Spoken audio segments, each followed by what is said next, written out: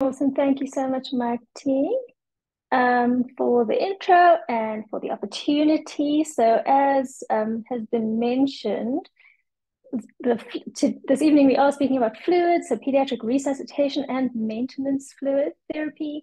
And my biggest disclaimer is actually that this is not a specific area of expertise for me. So, and it just we happened to stumble upon this talk just by having launched the standard treatment guidelines last year. So the review cycle ended for the STGs, pediatric hospital level in 2023. And so we had a launch webinar where we spoke about many things that were changed and updated in the STGs. And one of them was on fluids. And it was a very popular topic. I think that's evidenced even by this evening's webinar, where we have quite a lot of registrations and attendees already.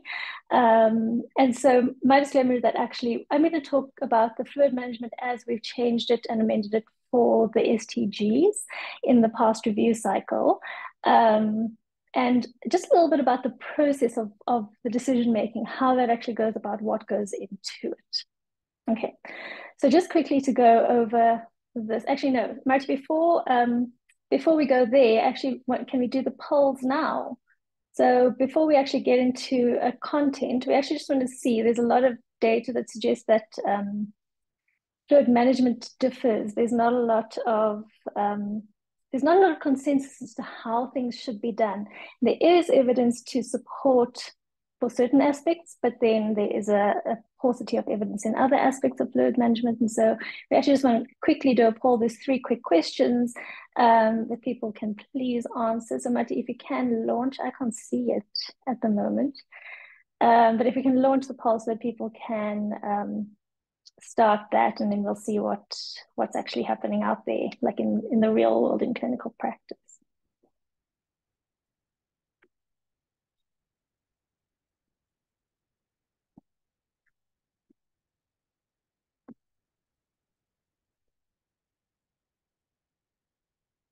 Marty, I'm not sure if the polls are up.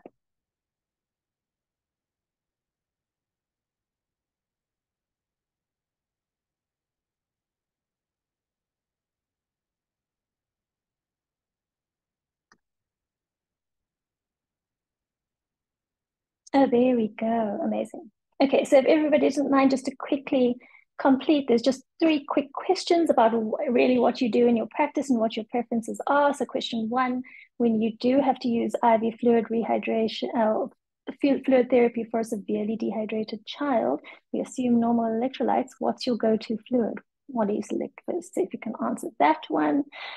And then when you have a moderately dehydrated child, who requires rehydration but doesn't want to drink ORS, what do you choose in that situation? Do you go for the IV route? Do you opt for the nasogastric route? Is that an option that's available to us? Because that should have been part of the question. And then there's a multi-select. You can choose many answers about the oral route, the enteral route versus the parenteral route. So maybe let's just give it you're able to see the answers. I can't see the answers. Okay, so what I can see, I hope they can also see this, is that for the first question, when choosing IV therapy for a severely dehydrated child, it's very interesting. 42% want that half DD. And the next favorite is actually 5% dex saline. Then it's Ringer's lactate. So 5% dex saline is 19%, Ringer's is 18%, and then plasmolite B is 11%. And only 3%, thank goodness, used BMS. And then 7% felt like it depends. Then the second, when we're choosing for moderately dehydrated children, it's a very close one. So 47% use the IV route and 53% opt for the nasogastric tube route, so nasogastric rehydration. So that's interesting. And then compared to parenteral rehydration, the enteral dehydration route is select all that apply. 82% it's safer, 56% it's cheaper, 8% less effective. So they don't really believe, at least it's less effective, and enabling the caregivers 55%. So I'm going to stop sharing that. That was okay, nice. Thank you, Marty, and thank you to everybody for participating in that. I think it is quite telling, like quite a wide variety of fluids that are being used. And there's a study, so let me just try and go there. Okay, so this was a study published recently, and I know Susan's going to go into this, so I won't spend a lot of time here, but published in SAJCH last month, on hypernatraemic dehydration and what the fluid choices are, what practitioners are actually using. And the only thing I'm going to highlight here is that there's such a spread. So variety of cases were given, and there's such a spread of fluids that are chosen in different scenarios and different age groups. And obviously one of the recommendations that get made is that this needs a little bit of attention. It needs to be standardized to some extent. Okay, so just a little bit of basics. What do we need to think about when we think about dehydration? So our primary concern is about the fluid shift and the electrolyte shifts that occur in these situations. We need to consider what the compensation mechanisms are that the body is actually trying to do. And obviously the assessment of the degree of dehydration is critical in how we're going to actually implement a management strategy. Then when we are thinking about fluids, I think it's always important to remember that fluids are drugs. I think that sometimes escapes us. We have to prescribe fluids considering what is the actual indication for fluid therapy, what is going to be our route of administration, how long are we going to give this for, and very importantly, what are the adverse effects, because they are significant, particularly, well, depending on the routes that potentially significant depending on the routes that we select. And then on the first day of med school, all of us heard this: first, do no harm. So Hippocrates is giving this advice. So first, our responsibility and our role is obviously to not do any harm. And obviously our best intentions, but well, with good intention, we make our choices, but we have to obviously stay up to date with what is best evidence out there. And so that's what we're actually going to discuss. So quickly, sorry, I had to nerd out a little bit, and this is that table that haunts our nightmares when we're preparing for exams, for college exams and all sorts of things. But just a quick reminder that we've got obviously our resuscitation fluids and our maintenance fluids. The primary ones that get used in terms of resuscitation are modified ringers and a normal saline.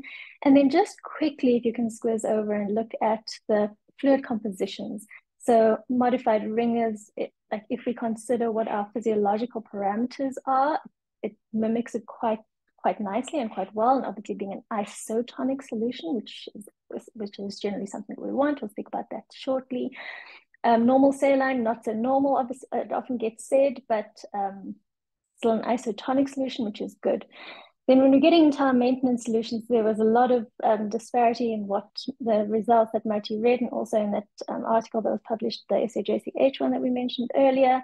But just to note, what's really key here is that half DD, which is the majority of people's go-to, is a hypotonic solution, so not mimicking physiology at all, really. And pediatric maintenance solution, which we had just a few people still using, but it's pretty much, it's just not something that we should be considering. It doesn't really have a place, and how it was named is quite a bizarre thing. I don't quite know how it got its name, but really shouldn't be used in the pediatric setting at all. We're going to speak a bit more about dextrose saline, 5% dextrose saline, and then we'll touch briefly on balanced solutions, things like Balsol and Plasmolite, which, I mean, as the name implies, also very physiological in its makeup. Which is desirable. Okay, so now getting into how the STG decisions were made. So when we were discussing resuscitation fluids, when they came up in the review cycle, there was consideration about ringers versus saline. So previously, in previous editions of the STG, only sodium chloride was recommended for resuscitation fluids. But in the review cycle, part of the process is looking for the latest evidence and the latest data. And this trial, a randomized controlled trial that was comparing the effectiveness of ringers versus saline for the correction of acute severe diarrheal dehydration. And essentially for the primary outcome, which was an improvement of clinical status after 6 hours and normalization of pH, there was a relative risk of 1.6, but not statistically significant, you can see over there. So essentially saying efficacy of ringers and saline was the same in this trial. And actually they're at the first interim analysis, they actually stopped this trial early because they were finding that there was no difference in the effect sizes. So no significant changes in the secondary outcomes either, electrolytes, renal function, gas parameters, or duration of hospital stay. And so that was key in terms of adding this or considering the addition of ringers to the as an alternative therapy in the resuscitation fluid space. But another thing that is always considered in addition to efficacy is the cost factor. And this has actually been updated. So we updated this one for January, but when we presented this at the launch of the STGs in, I think it was August or September, this cost differential wasn't quite as big as it is now. So saline was marginally cheaper than ringers at that stage. I think it was like 9 Rand something, so less than the cost difference. But this 1 Rand 60 difference or whatever it is, if you multiply that by 1 million or whatever the procurement number is, actually comes to a significant difference. So the cost is it's comparable, but actually at this stage, ringers has become cheaper. And what's quite important to note, or perhaps a point of consideration, is that if we start using more ringers lactate, and the procurement numbers actually go up, that bargaining capacity will potentially push the price down even further. And so at the moment, how the recommendation is stated is that saline is first, and then it's recommended as an or. So it said or ringers lactate for all of the indications requiring a fluid bolus, essentially. So any indication, we've listed some of them there. If that price differential does start to increase in the next review cycle and ringers does become cheaper, you might see that switch around. So ringers will be listed first and then saline later on. Okay, so summary quickly. Initially, it used to be just sodium chloride, so normal saline that was recommended for resuscitation fluids, but now modified ringers has been added as an alternative. So equal efficacy, and actually a better price point at this stage. All right, now switching across to maintenance fluid therapy. So there's been a major change in the maintenance fluid therapy that's been recommended, and that's been recommended throughout the text. So previously, the maintenance fluid therapy that was recommended was half dose dextrose, which is what the majority of us said that we are still using for maintenance fluids in our children. But that's completely been removed, and the updated recommendation now is to use a normal saline with 5% dextrose, or a 5% dextrose saline, same, just a different way of saying it. And the reasoning then behind that updated recommendation is the following. So background, obviously we know that we've been using it quite extensively. It is a hypotonic solution. And one of the consequences, a major adverse effect of that, is iatrogenic hypernatremia. So we are dropping, by our fluid choices, by the treatment that we are administering, we are dropping the sodiums and obviously all of the complications that relate to that. As we said, Hippocrates doesn't want us to do any harm in the first instance, and so that's obviously far from ideal. The evidence base that we drew from for that was a systematic review and meta-analysis that informed the European critical care clinical practice guidelines. And they had 5 different PICOs. Number 2 is the most relevant for the discussion that we're having at the moment, but all of them quite relevant actually. So what are the indications for IV maintenance fluid therapy? Should we be using isotonic fluids or hypotonic fluids, obviously, as has been previously used? Is there a role for balanced solutions, like the plasma light or the Balsol? What should be the composition of IV maintenance fluid therapy? And the last PICO was the volumes that get administered. So obviously, the summary of findings table would be quite interesting, but quite detailed to look at. So I've just pulled up, so this is for PICO 2, which was the isotonic versus hypotonic solutions. If you just look at that forest plot, you can see that we've got a statistically significant finding over here. You can see that the little diamond is well on the side of favoring isotonic solution. little bit of heterogeneity, but still favoring, quite strongly favoring isotonic solutions over the hypotonic variety. This one I've just included for PICO 3, which is related to the balanced solutions. So you can see again over here. So when it says mean difference over here, it was a number of days that it reduces hospital stay or stay in the critical care area. And it was minus 0.2, which really translates to a couple of hours. I think it was about 4.5 hours that it translates to in terms of meaningful. So a statistically significant finding over here, but does it have any meaning clinically? And can we, I mean, a couple of hours really probably doesn't make any difference in that sense. So in terms of the balanced solutions, we'll discuss it briefly later on in terms of the cost consideration as well. So they did a very nice summary in an infographic about all of their PICOs. So related to PICO 1, does IV maintenance fluid therapy versus other, so oral or enteral, impact on clinical outcomes. And there they found that it doesn't really, but particularly in terms of length of hospital stay. We'll discuss this in a little bit of detail later on. But the tonicity of fluids, that's a strong recommendation where they say that actually we need to be using isotonic solutions rather than hypotonic solutions, which has been part of general practice for a long time. In terms of balanced solutions, a marginal decrease in the length of stay. They weren't able to make a conclusion related to the composition of the fluids. And that's also quite an important finding for PICO 5, whereas we usually use that Holiday and Seeger fluid calculation, but actually suggesting that because of SIADH, that's probably too generous and we should be using a restrictive strategy rather than giving quite as much fluid. Very interesting study if you do want to know more about fluids, but that's just a brief basic overview. And then obviously we look at the evidence, but then we also have to look at the budget impact. And so looking at half DD, it's certainly a more costly option, coming in about double the cost of a 5% dextrose saline solution. So if you look at, so that's a 500 ml bag, they only come in 500 ml bags. So if you take it as a cost per liter, it's pretty much double what the newer recommendation is going to be. But then a very interesting sort of comparison as well. So if you have got the 200 ml bags of the 5% dextrose saline, just to recognize that the 200 ml bags are often significantly more costly than the 1 liter bags.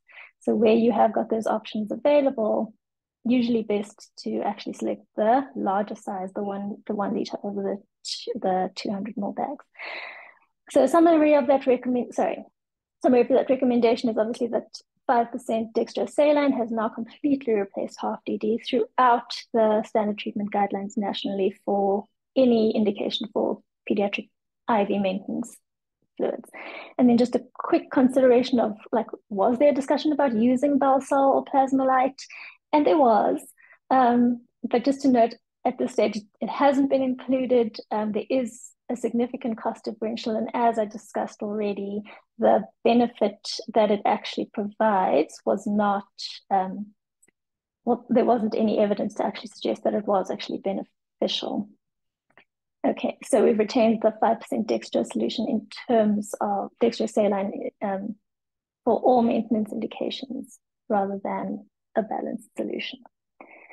Okay, so there have been a couple of concerns raised about the about tables and the advice that's given in the STG being a bit confusing. So just to alert you that this table that was previously, well, the table that was previously, or this diagram that was previously offered in terms of how to manage fluids has relatively recently, in November, it was updated and ratified. So in the newer version of the 2023 STG, you can look out for this newer table. Obviously, just defining the degrees of dehydration, some of the clinical signs that you might look for, and then how to go about implementing the fluid management of these patients, obviously depending on whether they can tolerate oral rehydration solutions. So if the version of the STG that you are seeing doesn't have this diagram, it is slightly out to date. I think we'll try and get the newer version up on the SAPA website and certainly on the Knowledge Hub as well. Okay, and then in the last few minutes, I'm quickly going to make a case for oral rehydration therapy. I think a lot of people said that well, a majority said that they would prefer that route. But just to remind ourselves always that our bodies have amazing capacities. They know what to do if they've got the appropriate and correct substrate. And so if we allow that process just to take place, we often we help our patients in ways that we really can think. So just to remind us quickly of the physiology, and I'm not going to go into this, but we have an antidiuretic hormone which is active in it, and our patients are able to secrete that in the situation where it's necessary. There's the renal regulation of the water losses in response to the ADH. And then we have our thirst centers, which regulate our intake. And so when our patients are thirsty, we should, or at least wherever it's possible, allow them to heal themselves to whatever extent it's possible. So that was a little bit of physiology, but then going into what the evidence actually says for oral rehydration therapy. And many of you actually got all of this stuff. So there is equal, if not slightly superior efficacy in using the oral versus the IV route for rehydration therapy. Obviously, fewer complications. So the hypernatraemia we already spoke about, but also they're not going to drop their sodiums too fast if they are hypernatremic. The drip site sepsis, the tissue drip, all of those sorts of things are not complications or things that we don't have to consider. It has been shown that it's associated with a shorter duration of hospitalization, a lower cost, it's easier to administer, and because the caregivers are able to do it, or should be able to help in that situation, starting treatment actually is quicker, so it happens sooner. And that probably has some impact on the duration of hospitalization, but we also in this instance show the caregiver what is possible and how they can actually manage their children if this condition were to recur at home, allow them to go home quicker also because the caregivers are actually the ones managing them, and so in that way we're empowering them as well. In IMCI, which I'm not sure how many of you are familiar with it, but one of the ways of checking for dehydration is whether the child drinks eagerly. And if they do, we let them, right? So the suggestion is to let them drink and maintain their rehydration orally, or do their rehydration orally. And obviously only if they fail, then you need to consider the alternative route. But that is perhaps even in the instance of severe dehydration, not only for the some dehydration or moderate. Okay, so just to sum up a few key takeaway messages. So firstly, to say that most children should receive maintenance fluids orally, and if not orally, it should be given through a nasogastric tube, or at least an attempt should be made. The second is that if we need rehydration, again, the oral or nasogastric route is preferred over IV, wherever that is possible. All children who are getting IV fluids should be reassessed frequently, and by frequently we mean 4 hourly, so it's not right up the fluids and then we'll see them tomorrow morning. Ideally they should be reassessed very quickly with the view of changing them to an oral route an oral or nasogastric route as soon as possible, and again just to mitigate against potential side effects. And I haven't gone into detail on this at all, but rapid rehydration is generally preferred either orally or IV where it's possible. So over 4 to 6 hours, so doing a complete rehydration over 4 to 6 hours, wherever that's possible, is generally preferred. In some instances, obviously slower rehydration is preferred, but in the majority. And just to say that the STG's pediatric hospital level is designed for a medical officer in a district hospital. It's not for the tertiary academic centers. And so this guidance is given with a focus on that sort of cadre of health worker. But I think it remains true for everyone. Okay, another key point, normal nutrition. So to whatever extent it is possible, try not to withhold or delay recommencing nutrition. So allow the child to eat and drink as much as possible and as much as they want to, in addition to rehydration fluids. Rehydration is not additional to nutrition. It's not a replacement. Sorry, it's not a replacement, it's additional to the normal child's nutritional requirements. So don't withhold, delay nutrition. Obviously, when we have our SAM patients, anytime that you need to use, well, you think that you need to use the IV route, be very cautious, think again as to whether that actually is necessary, because obviously very sensitive, particularly to fluid boluses, but to fluid IV at all. And wherever possible, we need to be using the oral or nasogastric route in these patients who are compromised. And then a quick reminder that this is another one of the amendments that was made, is that zinc for acute and chronic diarrhea should be given to all patients. So 10 milligrams per day, there's no longer a differential by either age or by weight. 10 milligrams per day for anyone, equal efficacy, decreased side effect profile for the lower dose. And so just a reminder to make sure that that's on your prescription chart as well. So lastly, just acknowledgements. So the whole Pediatric Expert Review Committee and the Secretariat of the Affordable Medicines Act, it's quite a task to review these, the books and the chapters. Dr. Nishlala was the chapter lead on this one. And obviously then just to Gary for the advice and Marty for the advice and inputs that they've given on this presentation. And that's it from me. Thank you, Marty. I'm handing back to you.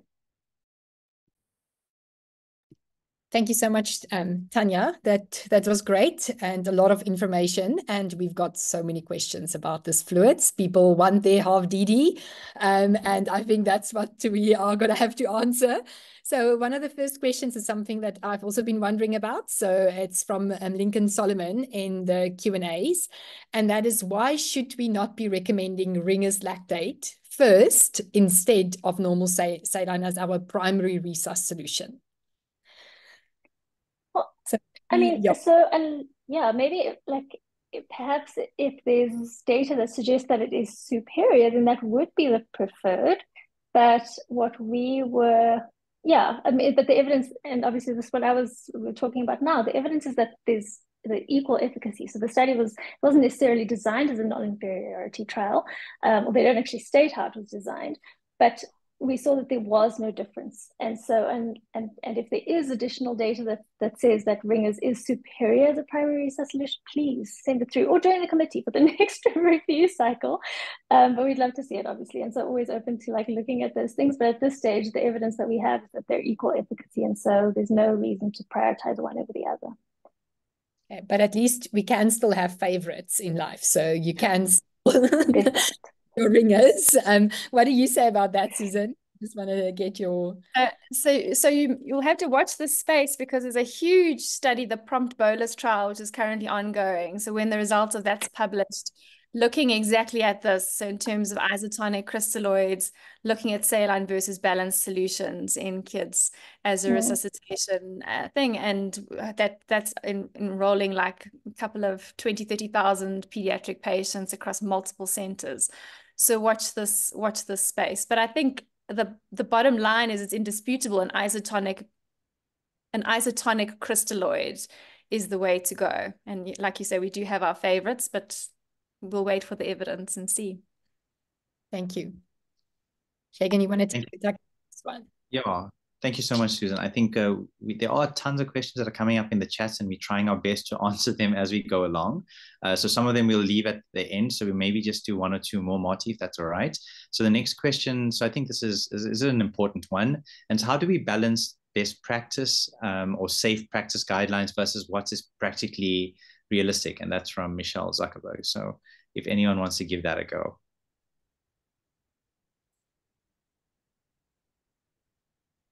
Well, I think Michelle would so I just know her, and she would be, with her years and years and years, decades of experience, would probably be best placed. But that is obviously, I think, where our clinical skill and the experience that comes in. And so best practice, I mean, evidence is one thing, and obviously we have to consider what the evidence says and suggests and practice as much as possible to keep to that.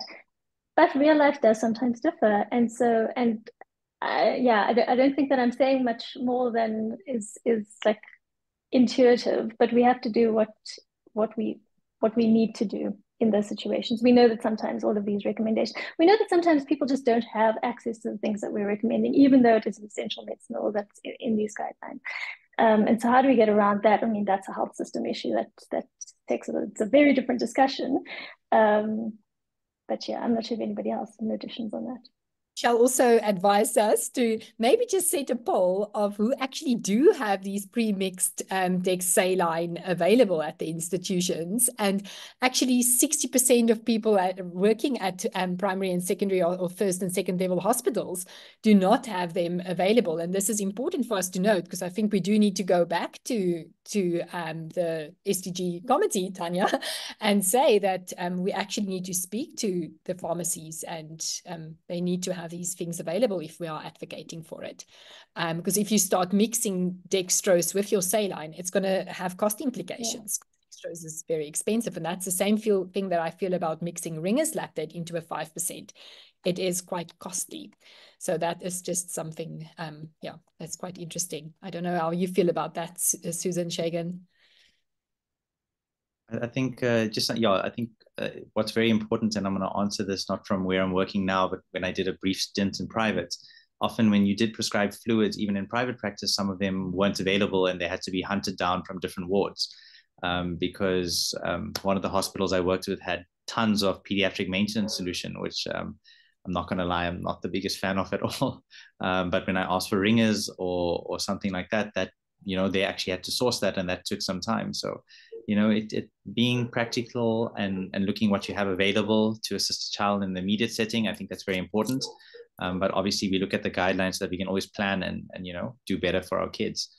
So I think that's very important. But yeah, I think that struggle of finding what you need is difficult wherever you are, especially when you're doing something new. Great. So I think we'll try and answer more of these fluid questions in the chats, and hopefully Susan is going to answer some of that for us in her talk as well. So I think, Shagan, we can move on. Sure. Give me 2 seconds. I'm just getting something on my phone.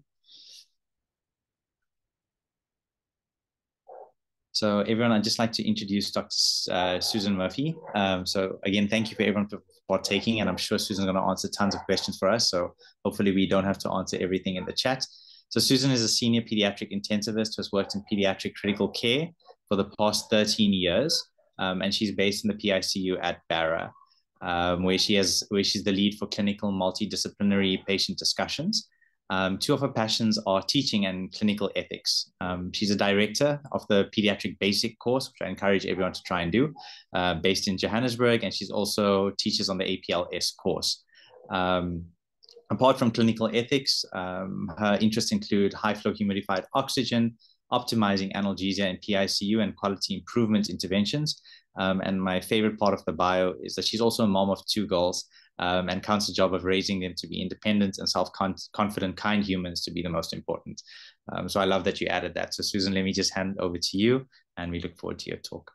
Thanks so much. Thanks everyone for inviting me here. And I see all the questions, and I'm so excited because I'm hoping that we can answer some of these things for you. So first things first, I think when it comes to hypernatremia, this is sometimes how we feel when we're approaching a kid with hypernatremia. And the reason for that is that there is very little consensus in terms of management protocols for these kids.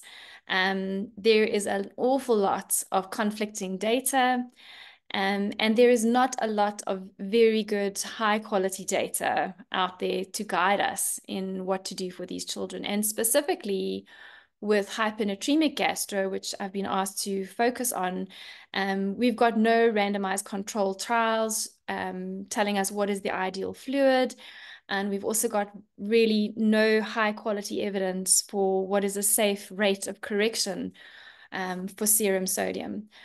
And Tanya referred to this, and this was a survey done amongst South African clinicians, and these were doctors, senior clinicians looking after pediatric patients, who were given some clinical vignettes looking at how they would manage children with hypernatremia.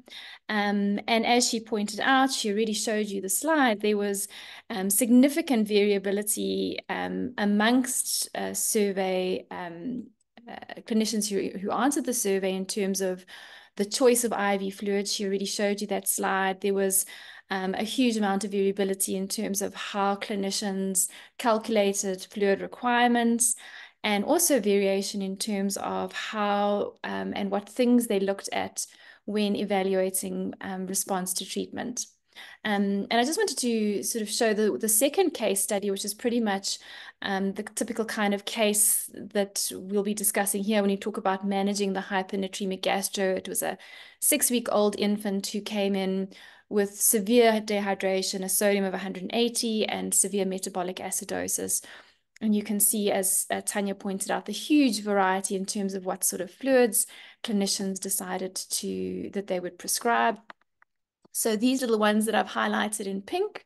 These are hypotonic fluids. I'm not quite sure what the modified solution containing sodium bicarb is, but if it's the kind of fluid that we sometimes use in the ICU, it's also hypotonic. And then these ones highlighted in black were isotonic fluid, of which normal saline was much more popular than our balanced isotonic crystalloid plasmolite B over here. And so people still, as we've seen, still like their hypotonic fluids for these patients. I opted to start with this graphic as we delve into the management of hypernatremic gastro. And the reason why I wanted to put this really simple diagram up is just as a reminder that not all children with hypernatremia are going to be dehydrated. Okay, so don't forget this category here. And in some cases, patients may be volume replete and not need excessive volumes of fluid. And then for those who do need fluid, so who are losing fluid, they're not really losing pure free water. They're losing electrolytes as well, but they're losing more water than electrolytes, which results in this picture of hypernatremia. And so for that reason, your first approach is always a clinical assessment.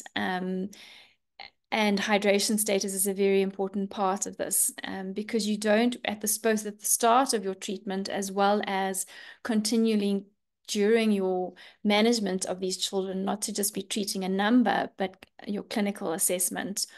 And bearing in mind the other things such as drugs, previous fluids, iatrogenic administration of sodium, or underlying disease or medical condition, which might give the picture of hypernatremia, but the patient is not dehydrated.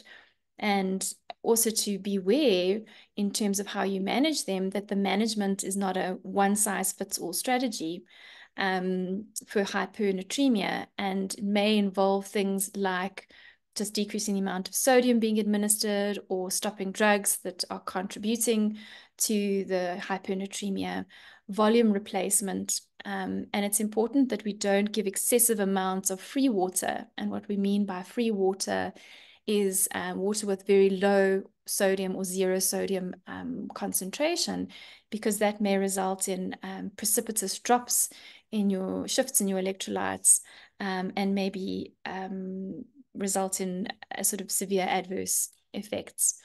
So I was asked as part of my brief for this talk was really just to address the management of hypernatremia as it's outlined in the EDL STG guidelines that have recently been published. And hypernatremia is covered in 2 places in this handbook.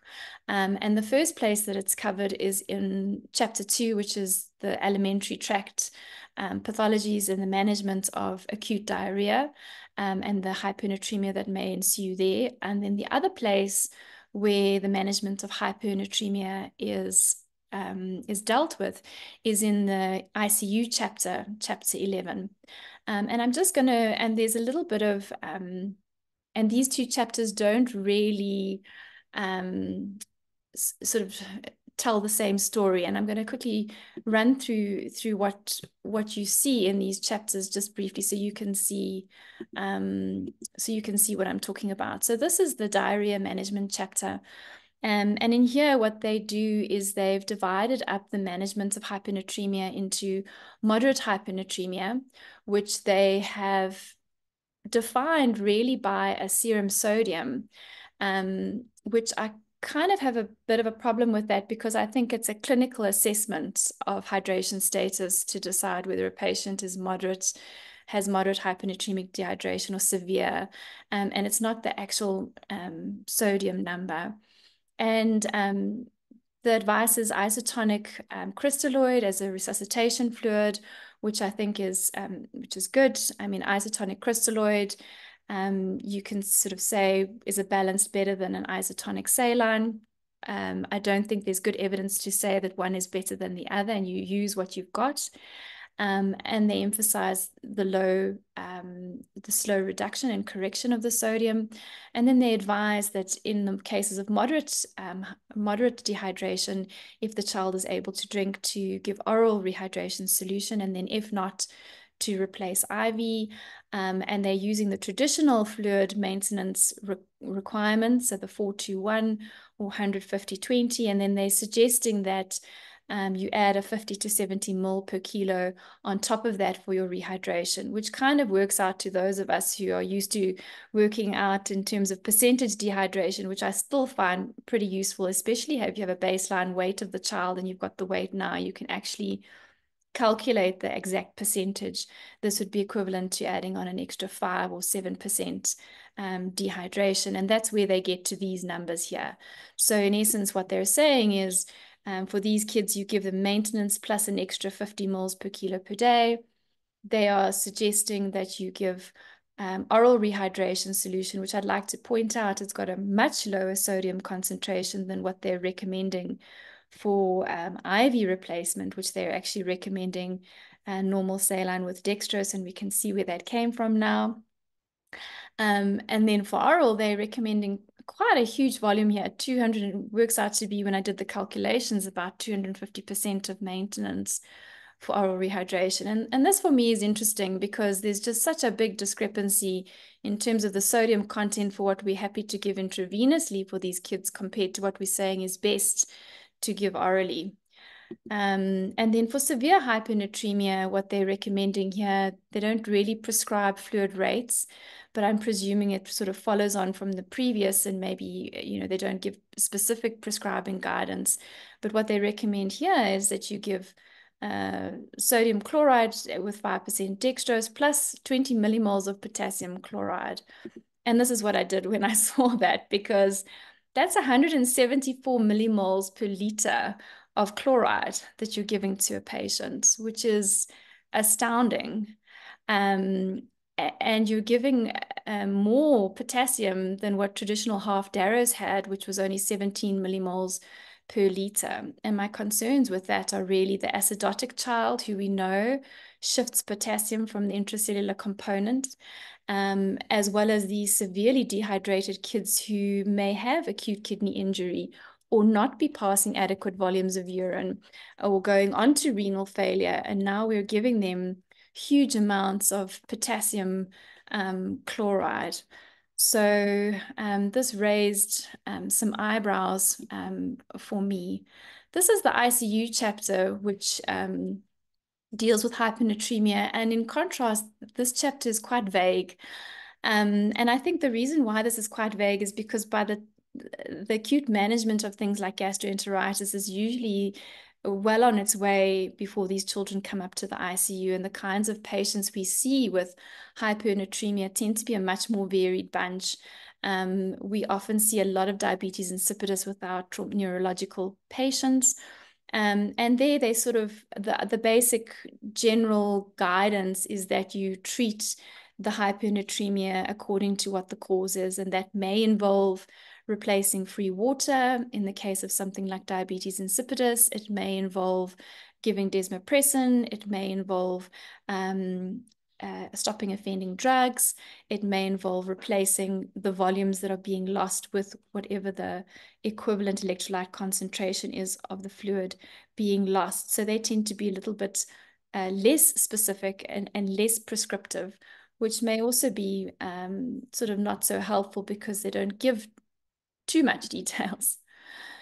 So I think what I'd like to try and do is to try and give some clarity to you in the last sort of 10 minutes that I have left in terms of the management of this hypernatremic gastro patient, and try to help answer the commonest questions which I think clinicians have for these kids. And these are the questions that most commonly get asked. How much fluid should we give these kids? What type of fluid should we be prescribing? How fast or how slow is safe to drop the serum sodium? And what do we do when the sodium falls too fast? And what do we do when the serum sodium is either not budging or is continuing to go up? And so I'm going to tackle these questions one by one. And the first being, what fluid should we be given to kids with hypernatremic dehydration? I always find it useful to think of fluids in terms of 3 categories. So maintenance, rehydration, and ongoing losses. And maintenance fluids, if the child has moderate dehydration, then always best to give enteral feeds if possible. By all means, this is calories for your children, and it's going to meet their maintenance fluid requirements. For those children who are unable to take orally, so often those that fall into the very severe, then I would recommend an isotonic balanced crystalloid with 5% dextrose. And I'll get into the next couple of slides my evidence for this recommendation. Rehydration, the best rehydration would be, as Tanya alluded to in her talk, would be if your patient can take orally, to rehydrate with oral rehydration salts if they're available. And the reason for this is that in terms of gastro, the electrolyte composition of the fluid being lost is closely mimicked by the oral rehydration solution electrolyte composition.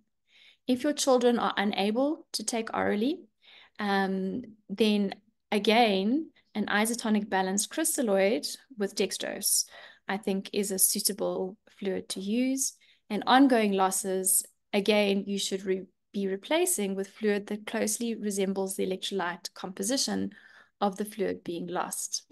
In the case of gastrointestinal losses, so vomiting and diarrhea, you can see the sodium, potassium, and chloride compositions of these fluids. Potassium is definitely needed.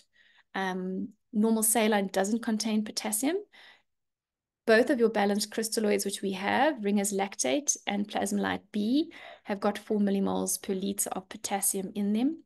And then also, I mean, we're specifically focusing on hypernatremic gastro, but to consider kids who are hypernatremic from other causes, like your burns patients who are losing a lot of interstitial fluid, you can see you would want to give, again, a balanced isotonic crystalloid may be great, but that's sort of beyond the scope of what I was asked to talk about. So why do I say isotonic balanced crystalloid? Well, nice guidelines suggest isotonic crystalloids, and they cover both bases here because they say in the range, sodium in the range of 131 to 154. So either a balanced salt solution or normal saline is acceptable, and the importance of monitoring your electrolytes for your fluids. And this comes from best available evidence in terms of what is an acceptable maintenance fluid. So as Tanya said, half Darrow's out the window, isotonic crystalloid as a maintenance solution.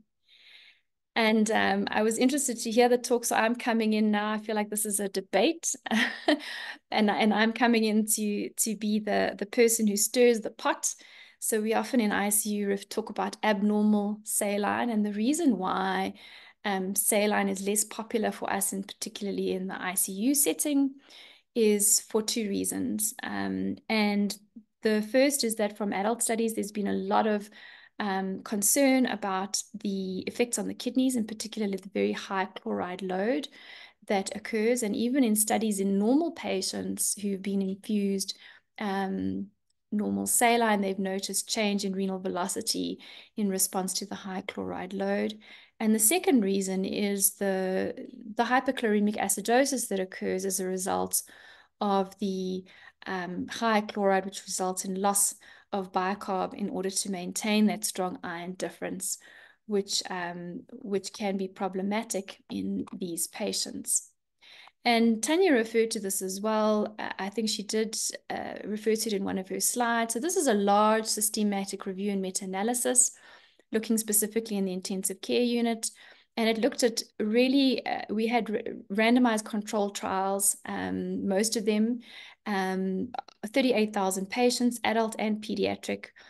And the acute kidney injury really seemed to only be a problem in adult patients, so that hasn't been translated in the pediatric patient group. And as she mentioned, the shorter length of stay in pediatrics only, but was not shown in adult patients when using balanced crystalloids as a maintenance solution.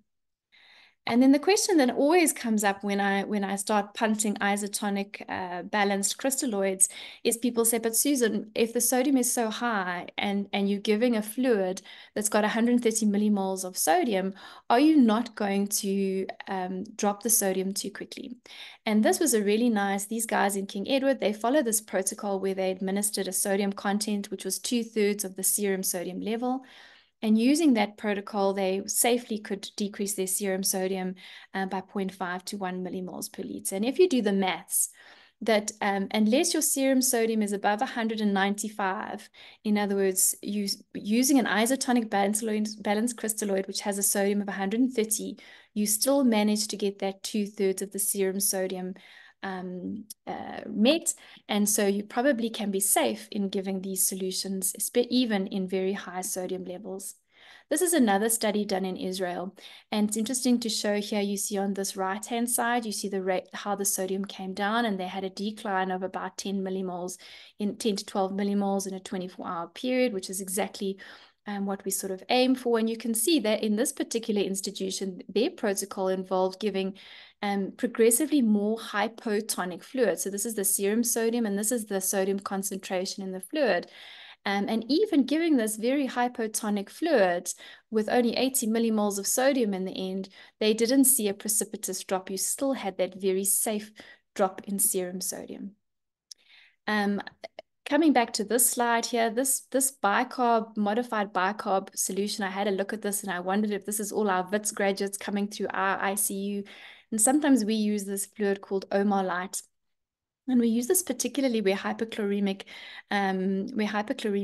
normal anion gap acidosis is becoming a problem, where we create a fluid which is basically a rehydration solution with extra sodium bicarb and some extra potassium, and it's slightly hypotonic.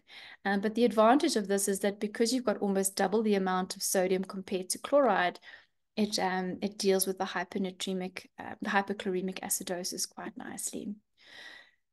What volume of fluid should we be giving? Well, I think in these kids, maintenance fluid, again, consider in terms of these three groups. Maintenance closer to traditional maintenance calculations, so not restricting. How to calculate the rehydration volumes.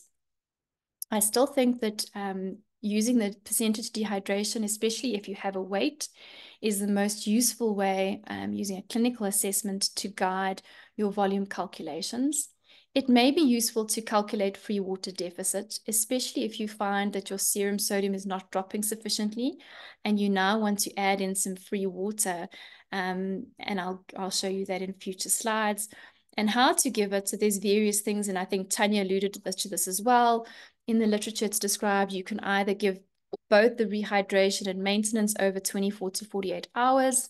Some advocate giving the maintenance over 24 hours and giving half of the rehydration over the first 8 hours, followed by the next half over 16 hours. And some advocate giving all the rehydration fluid over the first 8 hours and then all the maintenance over the next 16 hours. But there really is no good evidence to show that one way is better than the other. So we can't make any recommendations and then give your ongoing losses. What is the safe rate of decline in serum sodium? Well, the big thing we're all scared of is this. As the brain makes idiogenic osmoles, and the rapid correction of it will result in fluid shifts in the brain and cerebral edema.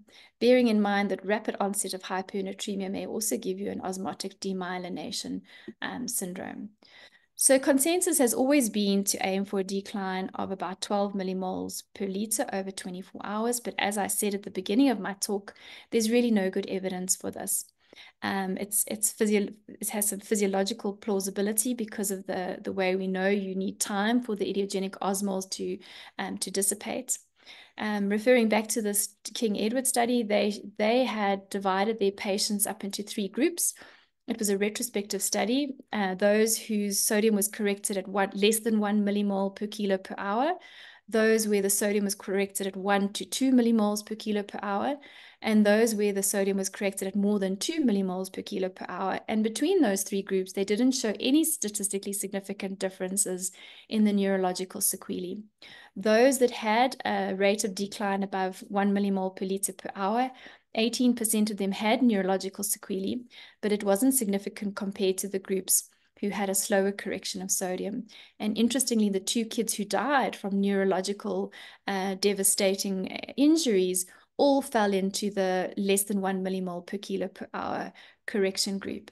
And then an Israel study showed that there was no neurological adverse events when the serum sodium declined at 0.65 millimoles per liter per hour. So probably we should stick to this. It probably is conservative, but rather safe than sorry. What happens if it's not declining fast enough? Well, then my recommendation is that you should increase the amount of free water administered. And this calculation is useful. And I've added in here the free water composition of the various different types of fluids. So 5% dextrose and tap water is 100% free water. Half saline is 50% and normal saline is 0%. And what you can do in these cases is to continue on with your isotonic crystalloid and then add in sort of 25% of that volume as free water. And then if the sodium is still not declining, 50% as free water and go up on your free water. And then important thing is to monitor your electrolytes to make sure that it's not dropping precipitously. If it does drop precipitously, then you either need to increase the sodium content of your administered fluid, decrease how much free water you're giving, and decrease how fast you're giving it. So if I can tie everything up in a bow, bearing in mind that there's not great evidence, so I've chosen to label the Susan's sensible suggestions for management of hypernatremic dehydration. I would recommend maintenance being oral feeds, if possible, always first choice. If not, an isotonic crystalloid, and I still would prefer balanced crystalloid with dextrose. Rehydration, an isotonic crystalloid, and I still would prefer balanced crystalloid simply because of the fact that the electrolyte composition mimics that of plasma better because of the potassium containing, and because we know that having a slightly lower sodium is not detrimental, slightly hypertonic. I would consider a fluid with a higher percentage of free water if the sodium isn't declining, and still aim for a conservative reduction in your serum sodium by 10 to 12 millimoles per liter per day. And then your losses should be replaced with solution which resembles the type of fluid lost in equal volumes. And remember to monitor the response, which is not only what's happening to the serum sodium, but what's happening to the child clinically, what's happening to their perfusion, what's happening to their level of consciousness, what's happening with their urine output, what's happening with their other electrolytes, including things like lactate, chloride, etc., etc. And now that I've sort of kicked open the hornet's nest, we can head for questions, I think. Thanks, everybody. Thank you, Susan. I love that the Susan sensible suggestions, the SSS solution. I'm going to head into these questions because there's a lot. The first one I want to ask you is there a place of using Sodabic in severe dehydration? And I think that's where your Oma Light comes in a little bit as well. But if you can maybe talk a little bit about Sodabic in the severe metabolic acidotic gastro. Yeah, I don't think just sort of boluses of hypertonic sodium bicarb is useful in these patients, because what they need fluid resuscitation, and that's going to take time. The one instance where we would consider bicarb would be actually only with the Omalite, and that really is where you have children who now in the resuscitation, usually it occurs post the acute resuscitation phase, where they're getting better, but because you've given them loads and loads of normal saline, what's happening is they're developing a hyperchloremia. And so their pH is still slightly acidotic. They've still got a base excess of -10. And if you calculate the anion gap, it's a normal anion gap. And in those cases, we use this Omar light. And as I mentioned, it's not the soda-bic that we're using. It's not the bicarb. It's the fact that what we're giving is we're giving twice as much, by adding the soda-bic, we're giving twice as much sodium as chloride. So we're in essence managing to create a fluid that's a low chloride fluid. And what that's doing is it's correcting the hyperchloremic component of that metabolic acidosis that's still sticking around. Makes sense. So a next question, please explain how normal saline plus dextrose is regarded as isotonic, more so with added potassium. Yeah, so normal saline is an isotonic fluid, and any of the fluids that we add dextrose to, dextrose will contribute to the osmolarity, but it doesn't change the tonicity. And the reason for that is that glucose freely moves across membranes.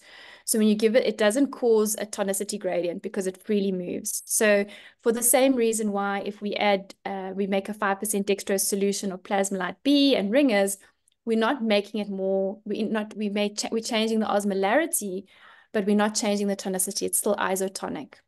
If you add potassium, though, you're making it hypertonic, because if, say, for example, you're adding 20 millimoles of potassium chloride, you're adding another 40 millimoles to that 308 tonicity already. So you're making it, in essence, 348 is the tonicity. If you take normal saline and add 20 millimoles of sodium chloride. So then you're giving a hypertonic fluid. All right, so that's what you need to bear in mind. So most electrolytes that you add in, chloride, sodium, potassium, those are going to exert effects on the tonicity, but glucose doesn't cause alterations in the tonicity of the fluid. Perfect. Next. Thank you. Thanks, Susan. Shagan? Yeah, let me tackle a few. So I think one of the questions here, I'm just gonna skip to this one. I think you may have touched on already. So I'm just gonna go through it. Is there space to use sodium bicarb with hypernatremic dehydration and severe metabolic acidosis? I think that's going on to your Omalite solution. And then the next question I think we should just look at, and this depends on where we work, and is there a difference between how we manage hypernatremic dehydration for neonates versus pediatric patients? Yeah, so you maybe need to ask a neonatologist that, because I'm not a neonatologist, and I know that the renal handling of sodium is quite different in neonates compared to pediatric patients.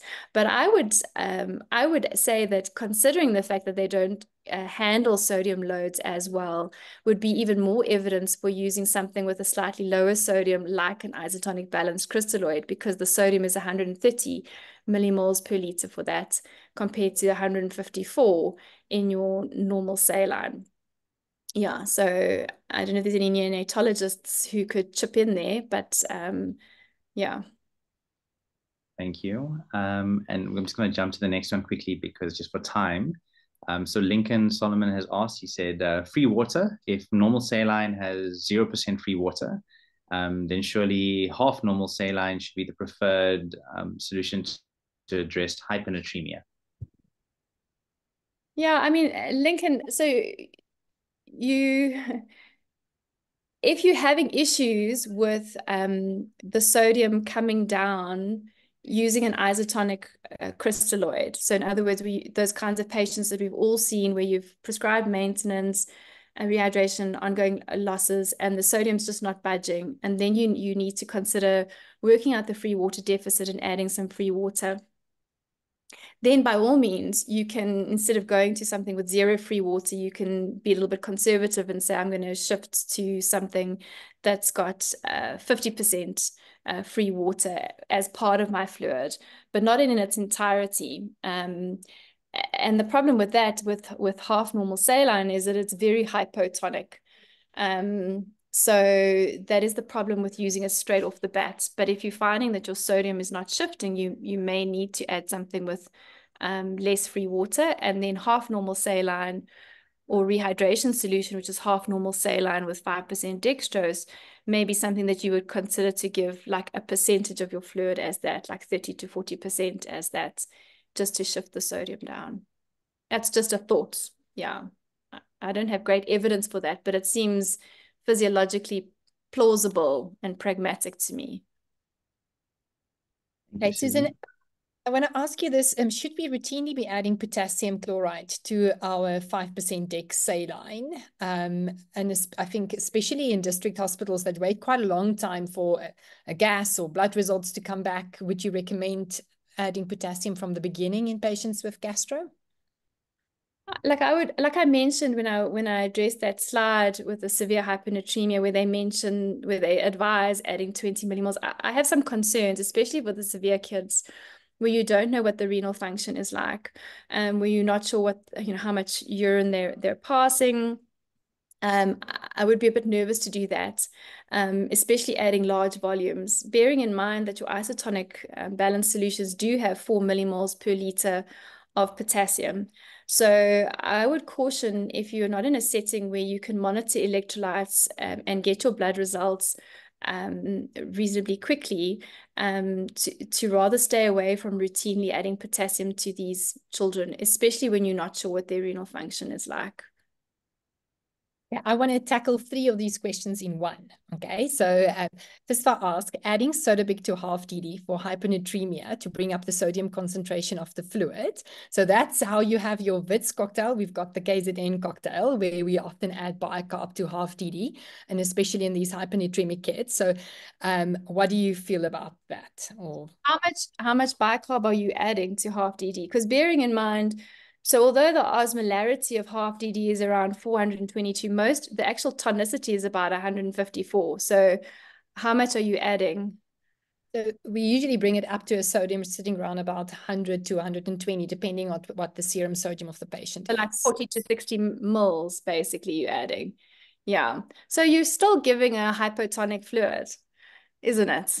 You're still giving a fluid with a tonicity of about 220. And then the other thing with half DD is the excessive amount of potassium that's in there. It's 17 millimoles per liter. So yeah, I mean, that's the thing. I think we've got good evidence that isotonic crystalloids are best. In some cases, if your sodiums are not coming down, you may want to think about a hypotonic fluid. But so you end up using yeah, bicarb as well. The question from the Cape Town people as well, because in Cape Town we used to use a chloride-free cocktail where we mix 5% with bicarb, and adding potassium if they need. So also kind of a bit of bicarb into it, especially if you've got that hyperchloremic acidosis.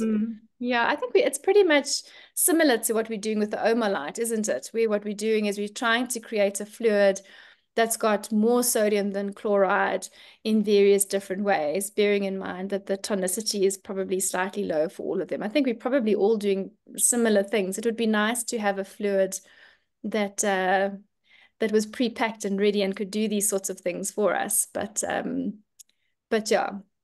But bearing in mind, you're less likely to run into problems off the bat with hyperchloremia if you start off with a balanced crystalloid as opposed to lots of normal saline. Yeah. I want to ask both you and Tanya, and it was probably one of the last questions that we will have time for.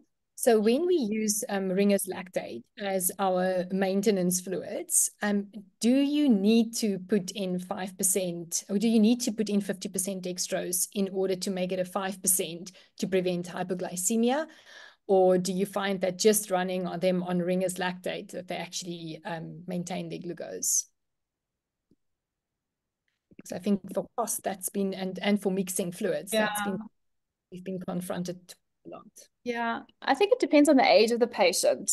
So you tend to find the older children tend to not run into too much problems with their glucose, especially if you're able to start enteral feeds early for these kids. But the smaller kids, hypoglycemia is a complication that you really want to avoid because of the severe neurological sequelae that can occur. And so for those kids, I don't know, Tanya, what you would say, but I think that in the smaller infants, adding the dextrose. And I'm hoping, I believe in the pipeline, there is going to be a balanced pediatric isotonic crystalloid with dextrose in it. It's in the pipeline. So we will be getting something like that soon, that we won't have to be adding dextrose to it to make it a 5% dextrose. Yeah. Yeah, Any I think comments? just to say, I mean that often that lactate does convert and it's able to be utilized, and so the need to add glucose, and perhaps in the majority of cases, is probably not there for the ringers. But perhaps, as Susan has said, in select instances, and it's always going to be patient by patient that you have to consider, and perhaps for the smaller ones there is a need. I just want to make the point, because we've spoken a lot about mixing and making up our cocktails, and I know that that's common practice in academic centers and in ICU, because we've got a lot of intensivists here, but in situations where, again, just bringing it back to that district hospital level, or for more inexperienced prescribers, I think that the idea of adding things into bags and doing all of those complex calculations, I think wherever it is possible to try and avoid. Now, I know that I'm speaking again, like when you're speaking about very technical and complex patients, but for the majority, hopefully, or for a large portion of patients, that hopefully isn't necessary. And just remembering that there is a potential to make errors when we're mixing all of those things, as well as the introduction of infection when we are mixing bags. So just that as something at the back of our minds as well. No, absolutely. Thank you so much. I think we've come to the end of the session. So just to kind of summarize, I think even the last question in the Q&A about using misbottle, or how do we actually get the potassium up if it's low, I think one of the things that's useful for me is to use the gut if you can, if it's possible. So for maintenance fluids, if there's no reason to keep the patient nil by mouth, use the gut. And then also you can use misbottle to get up the potassium if they have hypokalemia. I think we should try and avoid mixing too much of our own fluids, because they can be problems and introducing infections. But it is nice to have a recipe, and especially in these hypernatremic patients, you do want to watch that sodium not to drip it too quickly. And I do also think that something like a Ringer's lactate isotonic balance fluid is the way to go for those hypernatremic dehydrations. So I don't know if Tanya and Susan just each want to have one last word of wisdom, and Shagan, and then we're going to end. So Susan, your words of wisdom. I'm going to put this slide back up here. And I know all of us intensivists, we were actually looking at our ordering. I see we don't have normal saline. So it's like, it's just not a thing. So, I mean, I'm a disciple for the isotonic balance crystalloid. It just makes so much physiological sense. I do understand the costs benefits, but I kind of wonder whether we're losing out on what's best patient care, over cost. And I'm just going to put my little Susan sensible suggestions. This is not a gospel. It's a suggestion. I've given you some of the evidence to show where I'm coming from, and I hope that it's been helpful. Thank you so much. Tanya? Okay, so my last word, and I think I'll sound like a bit of a stuck record, but mine is, wherever possible, use the oral route. So we've spoken a lot, but really just oral rehydration. It's the safest way to go. It's the cheapest way to go. It's very efficacious. So wherever possible, just give it to the patient in their mouth. Use the enteral route, even for the medications like potassium. And a lot of the time we'll be winning there as well. Thank you, everyone. And from Shagan, budding in. I'm not going to give many words of wisdom. I think Susan and Tanya's. But I just want to say thank you to everyone for attending. I'm very chuffed with how many people have been here and all the amazing questions. And I hope all of you consider being a member of SAPA. We'd love to see you being part of our organization. Make us very happy. Thank you so much, everyone. And we'll see you next month in the end of February. So last Wednesday of every month. And we're going to talk about how to decrease childhood mortality. Thank you so much. And thanks again to our wonderful speakers. Bye-bye. Thank Thanks, you. everyone.